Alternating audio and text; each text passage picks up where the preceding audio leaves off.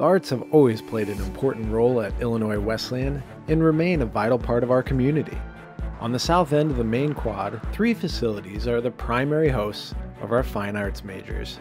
Presser Hall, one of our campus's most iconic buildings, is home to our music program. Inside, you'll find Westbrook Auditorium, IWU's celebrated recital hall, and plenty of space to learn, practice, collaborate, and perform. We recently became an all-Steinway school. Next to Presser is McPherson Theater, home to IWU's School of Theater Arts.